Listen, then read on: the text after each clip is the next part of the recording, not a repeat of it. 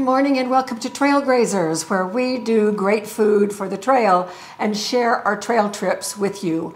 And I'm really excited to let you know that we have made reservations now for, I think, 5 different trailer trips, Jim, this coming up summer? 4 or 5, something. Yeah, something like that. I think we still need to schedule Moab. We're trying to do at least one a month. Plus, then we will be taking Blue on some of those trips, and in one of the places we're going, which is Kodachrome Basin State Park, they don't allow side-by-sides, UTVs, ATVs, and so we'll be taking just our bicycles on that one and then riding around. In any case, we have a lot of fun things planned. Plus, we are going to, there's so much in our own area where we can drive out our back gate and do explorations. Supposedly, there are even petroglyphs around here someplace. And so we will be taking other little side trips. And one of these days, we're going to learn how to use our drone so we can include some drone shots in some of our videos. Today, however, I'm going to talk about one of the things we're going to be doing on our trailer trips, and that is using this new cooker that we just got. It is a Cobb Grill, and over on Rose Red Homestead, we've been really doing a lot of features on this one. We sort of unboxed it and talked about it over there. I'll put the links to that video at the end of this video so that you can check it out. And then I have, my big primary thing is I want to use this for off-grid cooking should the grid go down long-term and we have to just rely on what we have without electricity to do our cooking, maybe long-term. Who knows what might happen? I just want to be prepared, and that's what we do over on Rose Red. We also want to be more economical in what we take with us in our trailer. You may have seen our previous videos where we were up at Bryce with my sister Cindy, her husband John, and their trailer, where they did 3 meals and we did 3 meals on various things. And on that trip, we took along our tabletop Traeger, which is quite heavy, and our tabletop Blackstone griddle called a flat top. And that is also quite heavy and bulky and cumbersome. And I've been searching for a really long time for something that has greater fuel economy that we can use as a redundancy system for cooking when in difficult times and when electricity may not be available, and then also while we do our camping trips. And I happened across this Cobb, and it turns out that it's very, very highly rated. And I wanted to just introduce it to you and let you know some of the things we're going to be doing, and then some other news that occurred after we did the Rose Red video. So Rose Red doesn't know about this yet. This is the Cobb cooker. It comes, all of this can fit in this carry bag. And we'll be carrying this instead of those other 2 heavy, bulky items, because we can cook pretty much anything on this Cobb. This is the basic setup. This is the dome lid, the dome cover, and the heat is controlled by just twisting the lid and opening and closing the openings. This is called a grill grid, and then down inside this piece, and it comes completely out, are 2 pieces where the fire is. So this is the base, and then this is where you put the charcoal. Now, this is called a moat right here. The moat has an indentation where you can put liquids in if you want to do some steaming along with your cooking. You can also put vegetables, potatoes, or carrots down here and cook them while you're cooking other things on the top. Now, the beauty of this is that it takes 8 charcoal briquettes. That is it. 8 for most things. Now, we're still in the discovery mode on this and experimenting, doing all kinds of experiments with it. We're still novices. There are people out there who have had these for a number of years and who are have far more expertise than we do. But we want to share with you as we go the things that we are learning. Now, they send their brand of charcoal, which is called a cobblestone, which I think is quite a clever name.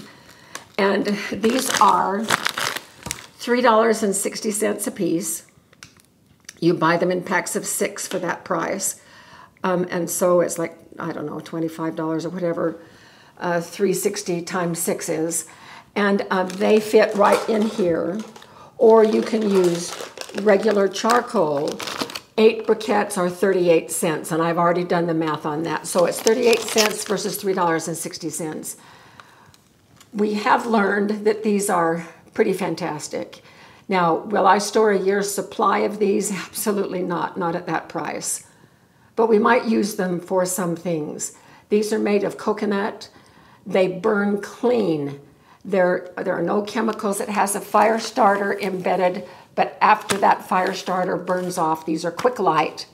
After that fire starter burns off, there's hardly any ash left after this is consumed. So then you can configure the rest of these things various ways.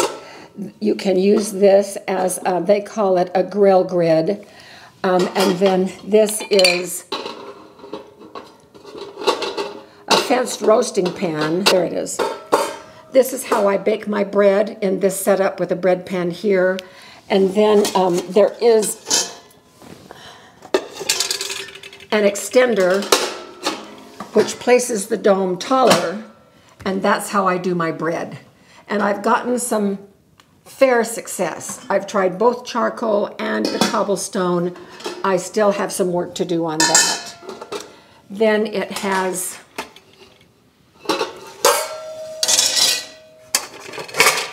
they call this a griddle. I'm thinking it's more like a grill, but that's what they call it.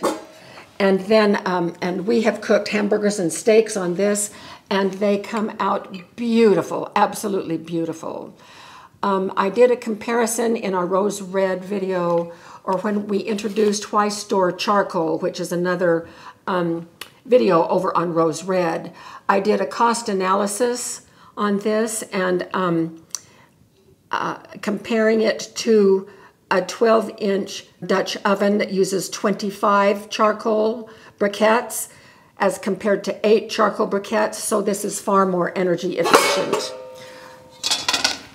This is called the fry pan, and you use it just like a fry pan, and it comes with this handle.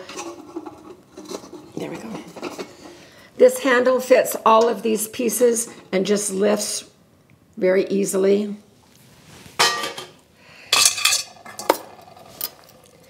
This is a chicken stand. It connects to this on the outside edges, and you just put a chicken up right here and roast it. So that's one way to do a chicken. This is the wok, and you can do all kinds of things in the wok. This acts like a saucepan. So all of these things plus, as I said, 1 cobblestone and 2 packages of 2 knives each, so a total of 4 steak knives. These steak knives are fantastic. Come in the set that is available on their website, and I will put the link to that. And it is called Kitchen in a Box. And so this is pretty extensive. We were thrilled with all of the things that you can do with this. So we're going to be practicing them. And the day, crazy day, that we released that video where we introduced it's called our new charcoal cooker. Evidently, dozens of our viewers over on Rose Red went directly to their website and purchased this very set, to the point that it was sold out for a little while. And then Jim and I were contacted by the president of Cobb America, who was so pleased with the sales. And I don't know how they tracked us down. I guess maybe some of our viewers must have telephoned in and they were asked, what's the big rush? We're noticing this big rush, and perhaps they gave our name. And then they looked us up as their customer and contacted us that way. And I had a lovely conversation with the president of the company. He was thrilled with the sales that we had generated, and it was unintentional on our part. We've just found a product that we really, really liked, and we talk about it. That's what we do. We don't ever take sponsors on our channels, either channel. We want to be not feeling that we are beholding to anyone, and that we can always give a honest view on anything. And so he told us that he was going to send us a few more things. In our video, I had expressed that I really didn't care for the cookbook because it was more geared toward fancy cooking on a grill at the beach or at the park or whatever. And that's not the type of cooking that we focus on. And it used ingredients that I don't ever have on hand. So he sent me a new cookbook. I'm going to stack these things up and show you a couple of things that came in his thank you gift, which was so generous of him. It was just great. And we appreciate it very much. So here is the cookbook that he sent, Anywhere But the Kitchen. And this one has a few more suitable recipes in it.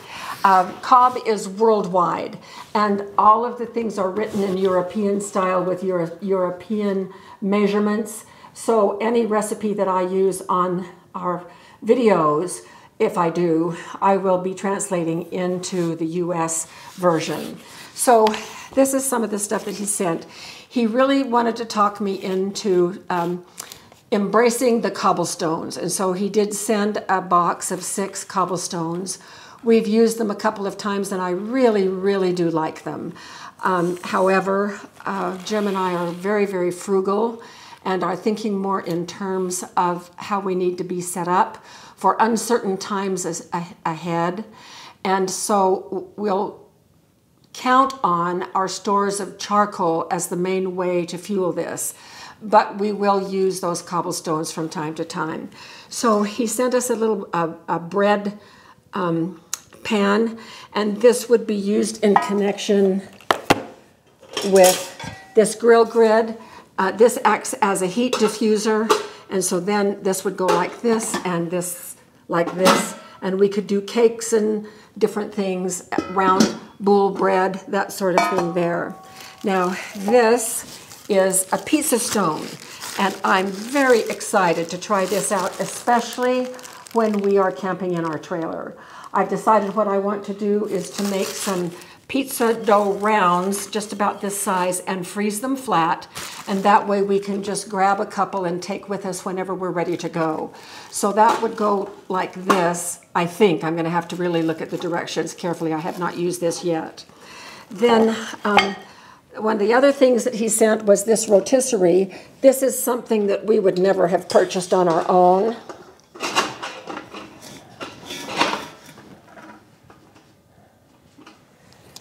And then like this, with a little battery-powered rotisserie. You can see that it rotates there. Jim and I have used this once. It was a disaster. Not because of the equipment, but because we are novices at trussing a chicken and doing a rotisserie cook. So we've bought another chicken. We're going to practice. So before we do a video with this, we will be a little bit more skilled with it. In any case, this is something that we would not have chosen to purchase on our own because we could also use the cob to just roast a chicken. But this is such a fun thing, so we're looking forward to that. Then they also sent us, as a thank you, some liners that go right in here. This one is one that we have used once, that I washed it out. And then the fire stuff goes here. And that is for easy cleanup. This is a package of 6. And these are about $4 a piece. So my thinking is that if you decide to go to the top end and buy the little inserts to help you clean up, and if you use the cobblestones, this together, this and this together are $7.75. And for us, that would more than double most of the meals that we would be cooking. And so we wanted to figure out a way how to be much more economical in using this.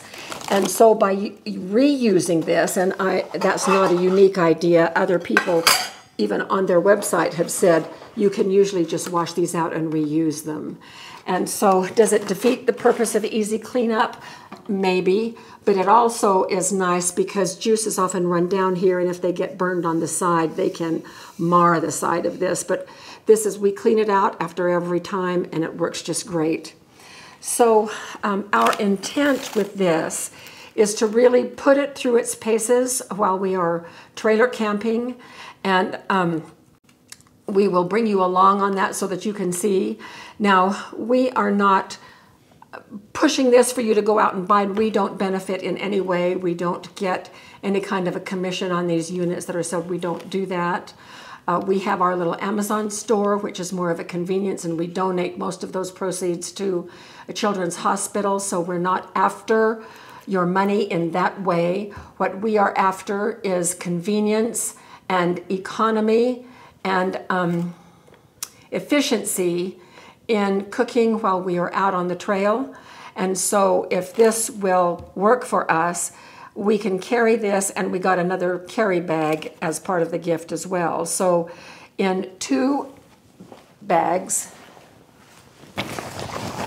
this size, we can carry all of these things, which we probably won't do because I will only be carrying the pieces that we will use on any given trip.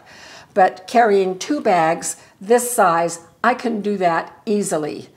With the other things that we would carry, we would have to get a cart and load those heavy appliances, those heavy pieces of equipment, the Traeger, tabletop Traeger and the tabletop Blackstone on that cart, wheel it around, and then Jim would often struggle trying to get it into the back of the truck. So for us, this is going to be a great convenience if it works for us how we are hoping that it will. So this is our introduction to trail grazers on the Cobb. And we have, when I talked to the president about the cobblestone and was joking with him, 38 cents compared with $3.60, he said, well, try it, you're gonna love these. And I do, I really do. They light fast, they leave very little ash, the cleanup is very easy, it burns hot, it burns even. And he said you can just pour water on them, and that puts them out immediately. And so I said, well, then can you dry them out after that and reuse whatever is left? And he said, oh, no, they're not good after that. Well, that got me to thinking. And we will be doing a video soon on how we have figured out how to reuse the cobblestones. As I read the reviews on their website, there was a lot of discussion about how large these are, and sometimes you only need half the size. This cooks for 2.5, sometimes 3 hours, and how you don't need that much cooking time. So they deemed it a waste to just let it either burn all the way out or pour water on it. So we have figured out a few things. We're going to be sharing that in a video over on Rose Red. And at some point I will link you to that video. It's coming out in a couple of weeks, so we'll show you what we've learned about that. So there are many ways to cook food when you are camping. This is only one way. And any of the things that we show using the Cobb, you can duplicate most likely very successfully on what you may carry with you already. And so we're hoping that we can just learn a little bit more about the Cobb together, and then you can decide whether you want it or not, or whether you're going to do some of our ideas on the equipment that you already have. So thank you so much for being with us for this video, and we hope to see you, and we'll see you very soon out on the trail.